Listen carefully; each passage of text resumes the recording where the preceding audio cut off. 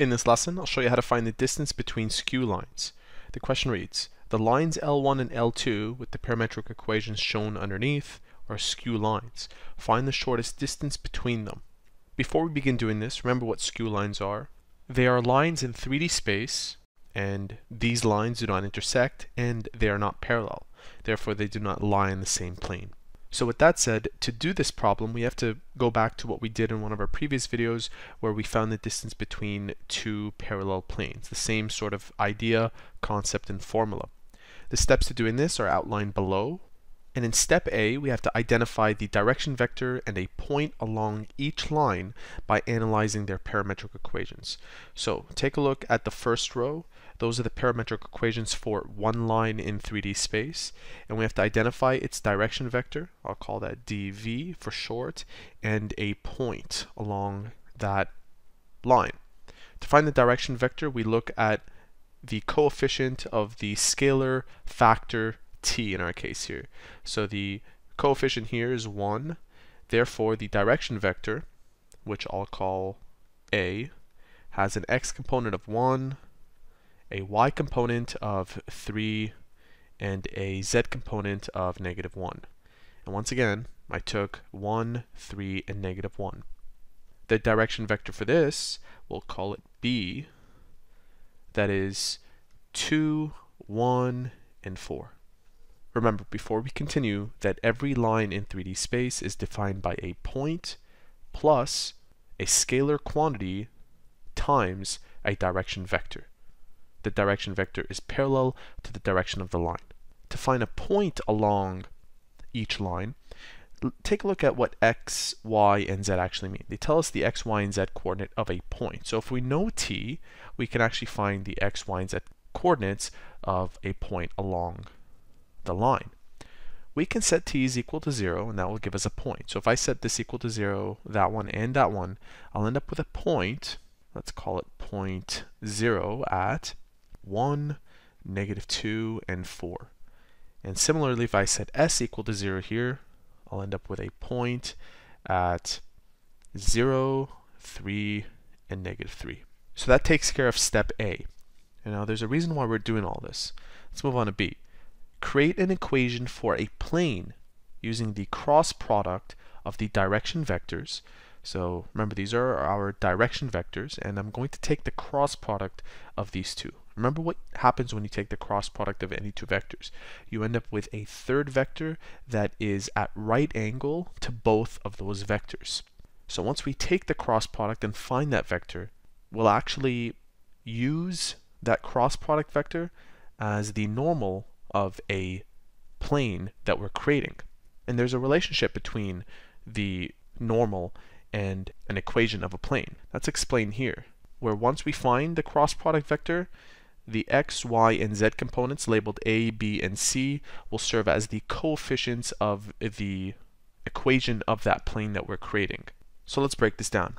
We'll start by finding the cross product of a and b.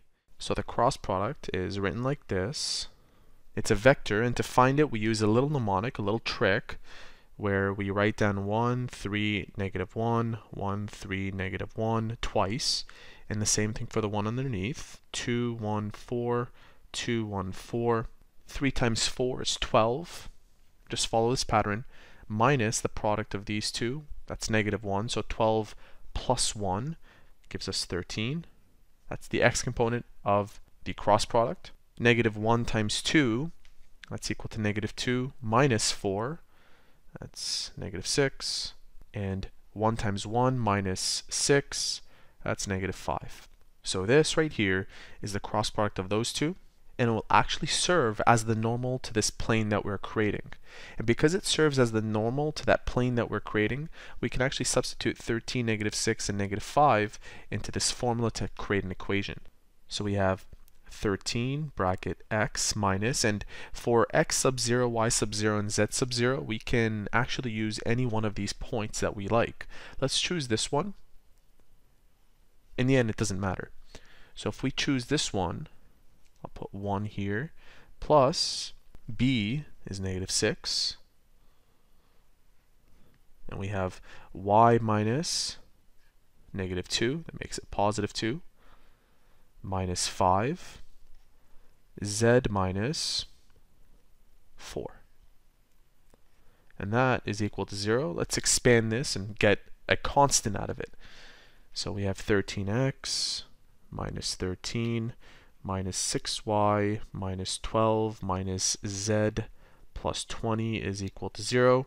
Collecting like terms, minus 13 minus 12, that's minus 25, plus 20 is minus 5. So 13x minus 6y minus 5z minus 5 is equal to 0. Now that we've created this equation, we can move on to the last step, which tells us to use a point found along the other line. So we already used the point here.